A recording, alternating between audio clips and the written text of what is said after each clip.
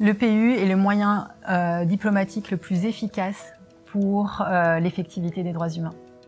Je dirais que ce mécanisme oblige les États à être objectifs et concrets en ce qui concerne les recommandations formulées aux autres États. Yeah, I think that the UPR is the best mechanism to domesticate international human rights law. UPR is a process where we can open up every human rights issue in the country and discuss it with other states in order to improve the situation on the field. C'est un mécanisme qui permet à tous les États d'être sur un pied d'égalité et où toutes les recommandations sont au même niveau.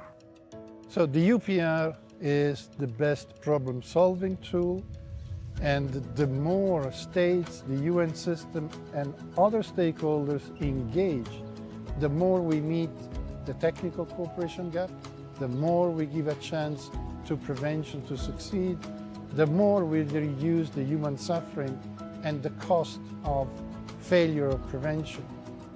It can connect civil society with states representatives in a very direct way.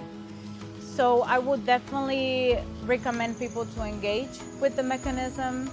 I would recommend people to also know about other mechanisms and how they are connected to the UPR, and how to use all this mechanism to the promotion and the protection of human rights. The UPR is a global voice of human rights.